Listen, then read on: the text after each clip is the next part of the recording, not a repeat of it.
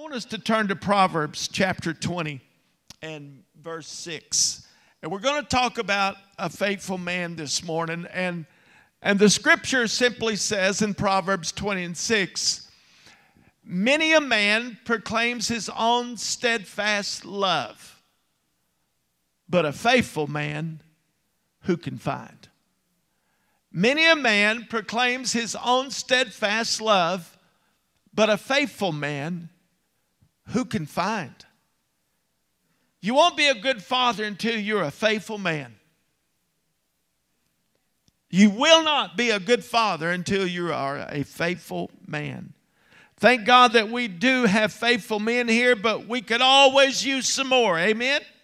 I thank God for the faithful men God has given to Covenant Church. And this verse that we just read asks a very sobering question. Who can find a faithful man? Well, it's time for a checkup today. And we can't use the things that we gave out a few moments ago. And we can't use this stuff that we're going to use here in a little while. This Stabil, it won't do anything for a faithful man. WD-40 won't do anything to do a checkup on a faithful man. These shop towels, these zip ties, this car care kit. We could go on and on and on with the stuff up here, but this won't do us any good when it comes to doing a tune-up or when it comes to doing a checkup of who we are. The only thing that will do that is the Word of God. The Word of God. This is where we can open it up and do a checkup. We can see who we really are, what we're really made of, and the priority list, whether it needs to be flip-flopped or moved around just a little bit. If ever there was a day when our world needed a faithful man, today is the day. Not men with influential big positions, not men with big bank accounts, not men with big muscles, not men with a good work ethic. There is nothing wrong with any of those things unless they are a gold. And if you're not careful, a gold will become a god. See, the Bible declares that faithfulness is the basic fundamental ingredient of our character. You will not know God's blessing apart from faithfulness. What our nation needs are men who are faithful. Why should we be faithful? Well, I want to share a few reasons with you today. We need to be faithful because Jesus Christ is faithful to us. Which of us has not sinned? Well, not anyone can hold your hand when I asked that question because we were born into sin.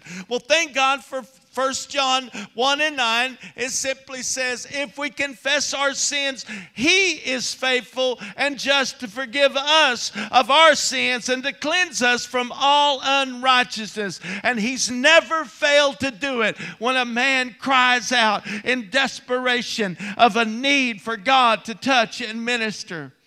See, He's been faithful in temptation. Are you tempted? We asked that question at the table in the prayer room here just a couple of weeks ago. Guys, are you dealing with temptation? Guys, are you tempted? And everybody agreed that, yeah, that was a problem. Well, I want to thank God for 1 Corinthians chapter 10 and verse 13, because that scripture says, there hath no temptation taken you, but such as common to man. But God is faithful. Come on, say it with me. But God is faithful, who will not suffer you to be tempted above that you are able, but will with the temptation also make a way to escape, that you may be able to bear it. Come on, let's give our God a hand clap of praise in this house. He deserves the glory. He's faithful to keep us from falling. We don't stay saved by holding on to God. We're kept because He holds on to us. As we lift a hand, He will grab it. No doubt when Peter was walking on the Sea of Galilee, and when he began to sink, there is no doubt in my mind that Peter reached out to Jesus, and Jesus grabbed his hand. He reached, Jesus got him and lifted him up and saved him, and He'll do the same today. In 1 Thessalonians chapter 5, verse 23, now may the God of peace himself sanctify you completely, and may your whole spirit, soul, and body be preserved blameless at the coming of our Lord Jesus Christ. He who calls you is faithful, who also will do it. Well, the first thing we want to talk about, we need men who are faithful to the family. Faithful to the family. Faithful to your companion.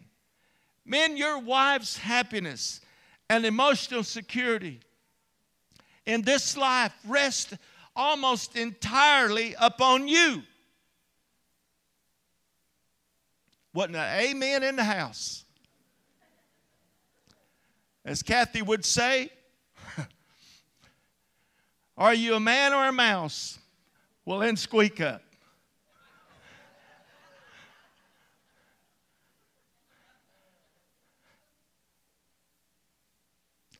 It's my deep, settled conviction after 37 years of marriage that 100% of the responsibility for the maintenance of the marriage relationship belongs to me, to the husband. The scripture tells us that as husbands we need to pattern ourselves after Jesus Christ, who gave himself for the church. God built the wife to be a responder, and when she's loved in the same way Christ loves the church, she will be fulfilled and secure and satisfied and happy. A man was talking to his wife after she had done something that he didn't approve of. He said to her, "How can you be so beautiful and so stupid at the same time?" Her reply was this: God made me beautiful so you would love me. And God made me stupid so I'd love you.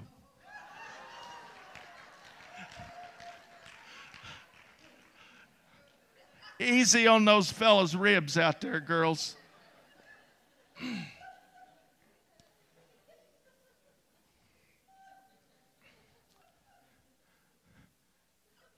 Remain faithful to your wife. Adultery is the ultimate act of unfaithfulness. But you don't have to commit the physical act of adultery to be unfaithful. Some have love affairs with their work. Some have love affairs with their sports. Some have love affairs with other things. A husband is to be to his wife like a wall is to a vine. The husband is to be his wife, is to be her support, her strength, something solid and something that she can cling to. We need to be faithful to our children. The heart of every little boy lies within a father's hand. Every broken promise and abusive word tears a hole that may not be mended. I'm telling you, your children need you desperately. I challenge you to read the Bible, particularly the Old Testament, and notice how many times it's the reference that children follow the same path that is taken by their fathers, whether it be for good or whether it be for evil. The worst thing a man could do is to walk out on his family. It's the most flagrant of all crimes a man can commit. Don't be an absentee father. You might be one, but if you are, come on, get back in the game. Get back in the game. Get back involved with your children's life. If you come home late every night, if your career keeps you from getting involved in your kids' life, if you don't have time to take time to build a relationship with your wife and children, don't be an absentee father, because you might be one if those things apply to your life. An NBC poll discovered that by the time the average child is 6 years old in America, he or she will have spent more time watching TV than they ever will spend time talking with their fathers for their entire lives. 6 years old. 6 years old. They probably didn't watch TV, but 3 years of that. But spend more time watching that too than spend with their father their entire lives. sobering. A recent study that indicated the average dad spends 7 minutes a day with his children and 38 seconds a day talking to them. If that applies to you, dads, remember at the beginning I said we have some great dads. But if that applies to you, Dad, how are you spending that 38 seconds with that child in conversation? I told you to leave that alone. Get out of the way. My God, why are you so stupid? How? And this brings back memories for some of you that's sitting in this congregation because that may be the way that your daddy talked to you.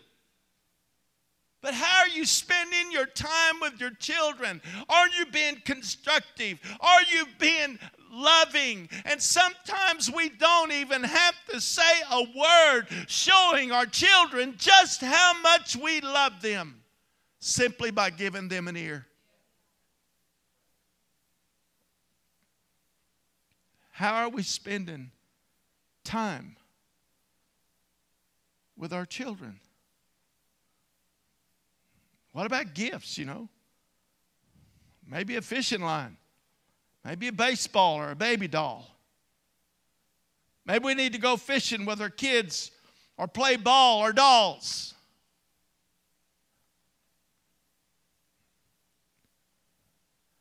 A man that can't play dolls with his baby girl is not much of a man.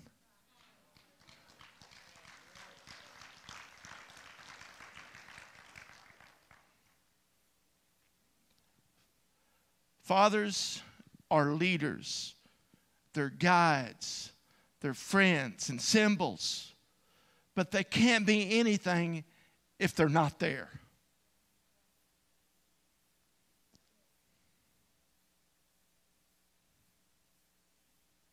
It's been said that daughters date their fathers.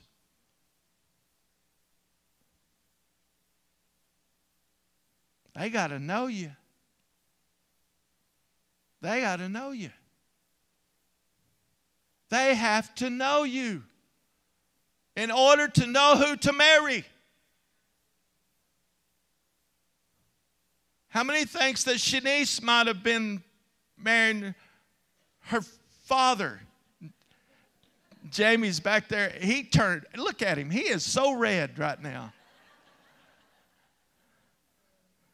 You look like color of flamingo. How will our girls know who to marry, dads? All right, let's flip it. They say that sons usually marry their mother.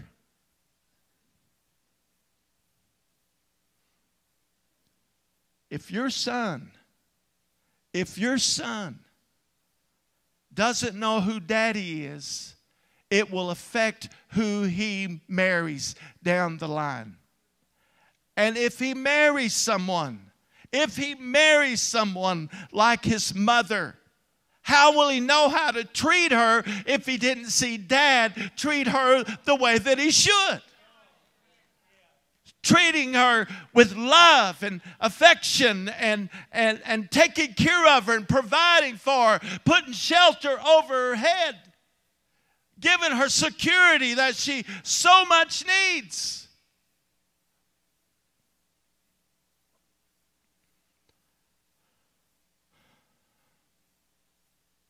Boys don't learn what it means to be a man from a computer game, but from watching and interacting with dads, uncles, and grandfathers. All my kid does is play on the computer, play on that phone. Well, it's time to create something for them to do.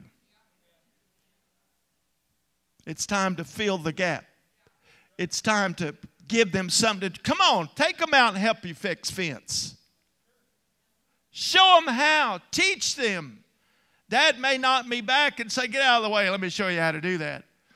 But he was teaching all of the time, and I have so appreciated that in life. I credit my daddy to the fact that I can use my hands, and I'm not afraid to tear into anything.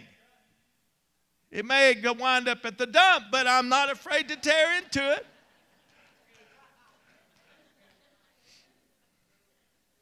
Because of my daddy.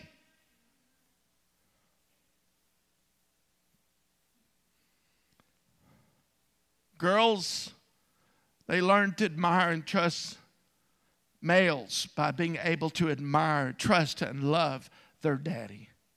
Dad, to the world you might be one person, but to your children you just might be the world.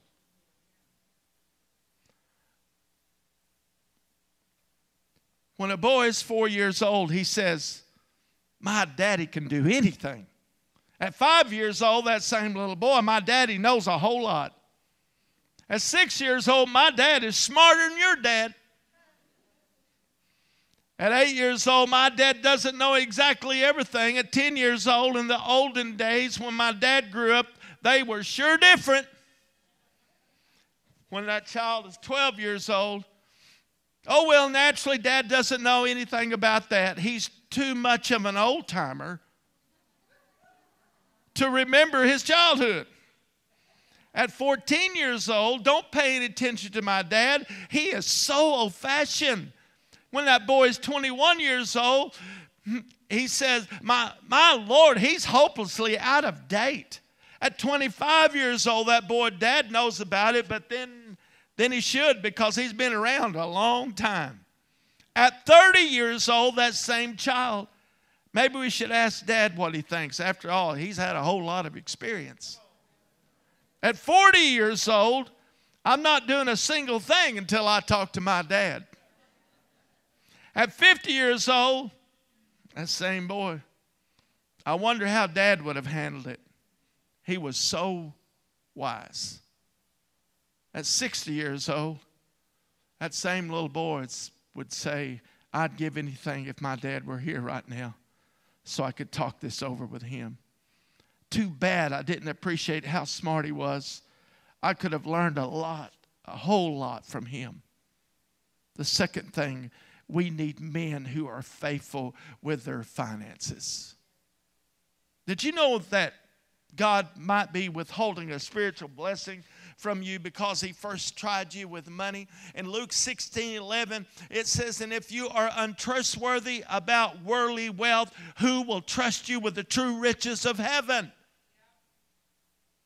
If you haven't been faithful with money that God has given you, why should God give you the true riches, that spiritual power, insight from the Word of God, answered prayer, fellowship with Jesus Christ, and even we can throw joy in the mix. We need men who are honest about their money. Research indicates that most households tend to spend more than their income, no matter what the income level. See, credit is simply this. Credit is what keeps you from knowing how far past you broke. And number 3, we need men who are faithful to their friends. If I were to ask you today to sit down and write letters to 5 people that you know, that you could count on, or that you could consider to be a faithful man, men, would anybody write you a letter? Are you known as a faithful man? See, we need constant friends. Proverbs 17:17. A friend loves at all times, and a brother is born for adversity. See, a true faithful friend loves in times of adversity, as well as in times of prosperity. There are many that are friends to others while they have affluent circumstances, but when there is a change in their condition and they're stripped of all their riches maybe and substance, then their friends forsake them and stand at a distance from them, as was the case of Job. We find in Job 19:14, it simply said, my family is gone and my close friends have forgotten me. It's a very rare thing to find a friend that that is constant. See, when the prodigal son headed for the far country with money in his pocket, he found that he had so many friends. However, he soon discovered them to be fair weather friends. They vanished when his money ran out, and they couldn't be found when he was eating pig feed. A British publication once offered a prize for the best definition of a friend. And among the thousands of answers received, here are a few of those replies. This person said, a friend is one who multiplies joy, divides grief, and whose honesty is indisputable. Another person said, a friend is one who understands our silence. Another one said, a volume of sympathy bound in cloth. And another one replied, it's a watch that beats true for all time and never runs down. But the winning definition read, a friend is the one who comes in when the whole world has gone out. Proverbs 27:6, wounds from a sincere friend are better than many kisses from the enemy. Nathan was a courageous and faithful friend to King David. He rebuked him after his sin with Bathsheba. Count a friend faithful who does not praise everything you say or do, but who reproves you when you are wrong. We all need those kinds of friends. We need men who are faithful to the fellowship.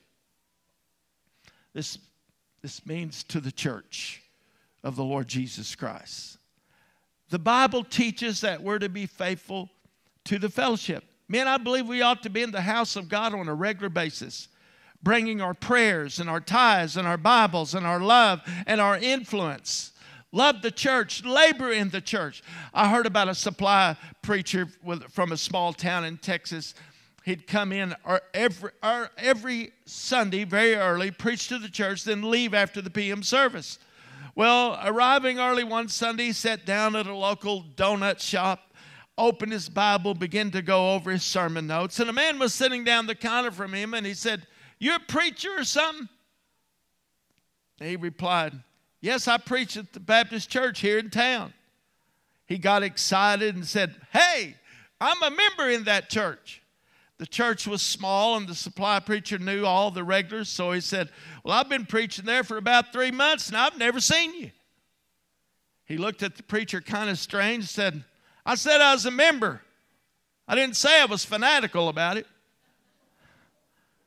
We need some men who are fanatical about the church of the Lord Jesus Christ. We need men who are faithful to the faith. We must be faithful to the Word of God. And I see a generation of young people today with no convictions. The other day I was told that a man said, it's not a sin if you're not convicted. I beg to differ, because I've read the book. There's such a thing as the 10 Commandments. There's things that the Word says that we shouldn't do.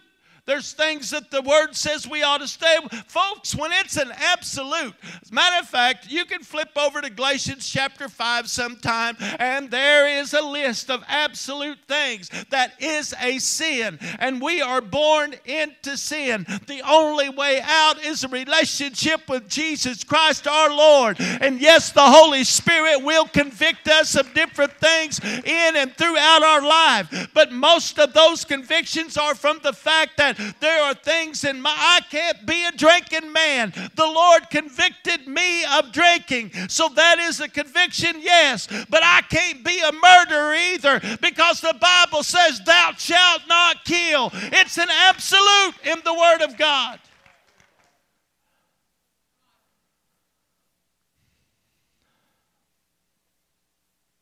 A man that would say, sin only comes from our convictions, is a man that does not read the Word of God. Period. You show me a man that attempts to hide his sin. And I'll show you a son that will attempt to do the same.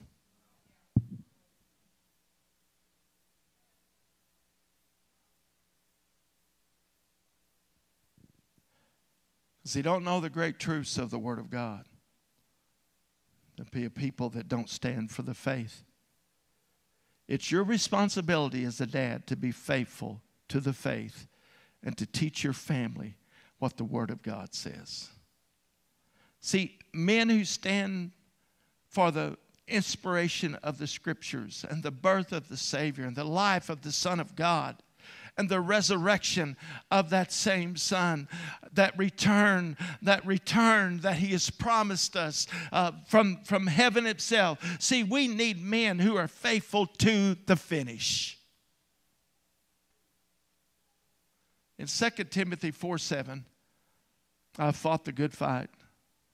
I've finished the race, and I've kept the faith. In Kathy's daddy's Bible, that passage of Scripture was outlined, commented on, colored. You name it, it was there. And I've heard him quote it so many times. And because of his faithful stand for the Word of God, for his faith, and for his family, he's enjoying his eternal reward.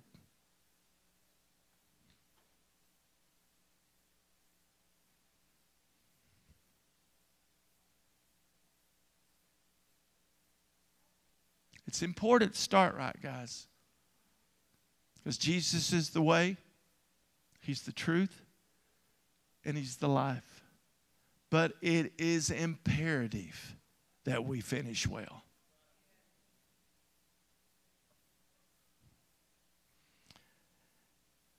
The Greeks had a race in their Olympic Games that was unique, to say the least. See, the winner was not the runner who finished first. It was the runner who finished with his torch still lit. I want to run all the way with the flame of my torch still lit for Jesus Christ, my Lord.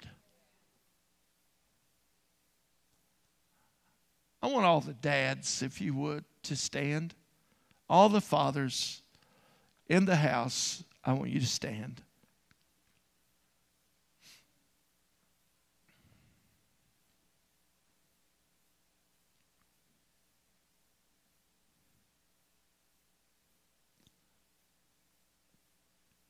After preaching this message, it all sums up to this.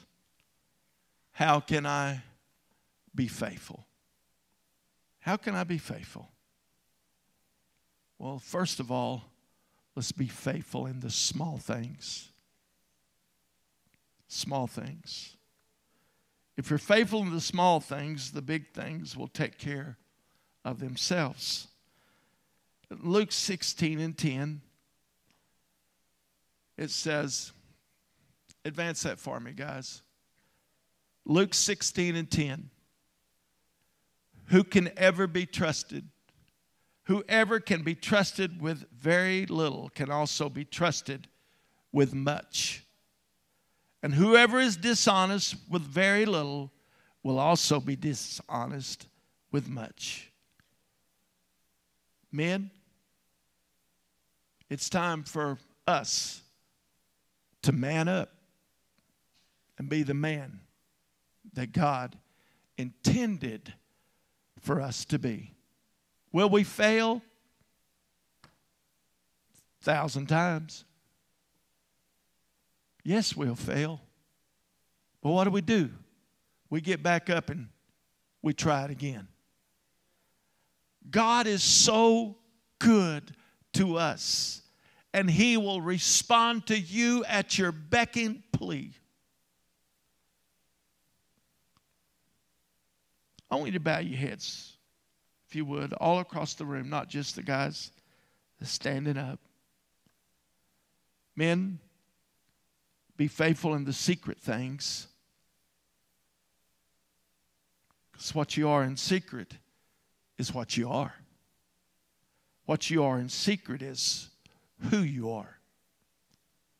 Be faithful when nobody's watching. Be faithful in the sacred things. Be faithful to meet with God every day. Be faithful to His Word. Be faithful to your wife. Be faithful to your children. Be faithful to your family as a whole. Be that guiding light. Be that beacon in the dark. The lighthouse on the side of the sea. Be that individual. Be the rock that so many people are looking for.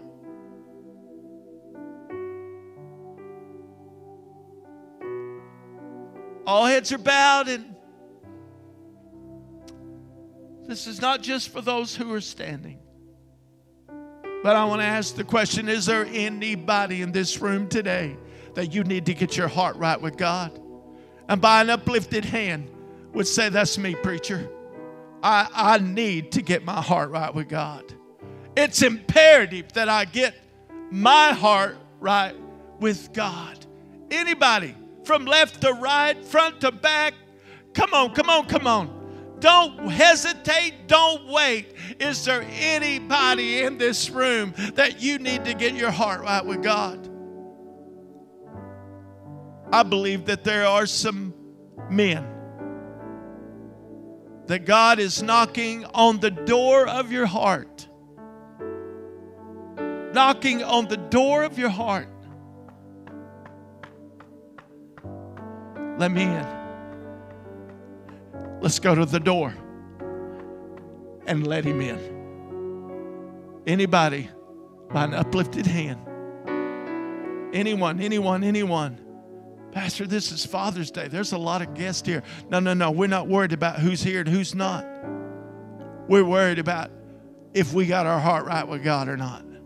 Anybody, while we wait, just a moment. Come on. There's somebody in this room that you need to get your heart right. Church, pray right now. I believe it's so vitally important that we pray right now.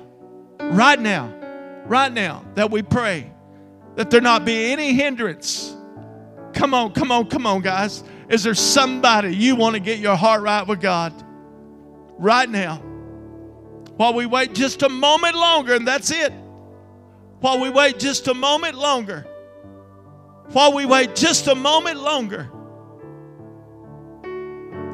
Come on, raise it up. God knocking on the door of you. You can do this because Jesus said that we can through Him. Paul's made the same thing. I can do all things through Christ who strengthens me.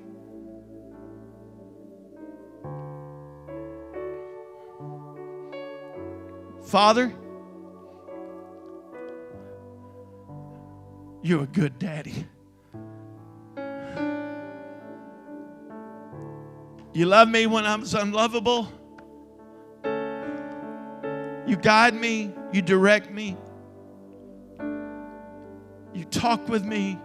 You show me the way. You answer my questions. You forgive me when I've messed up. And you're guiding me to the other shore. And should you tarry, one day I'll cross over. I want to be found faithful. I want to be a faithful man. A faithful man. I ask your blessing on all these dads that are here today. And I ask you to pour out your Spirit in each of their lives. Guide them, lead them, direct them. And Father, I thank you for each one of them. We give you praise and honor in Jesus' name. Amen.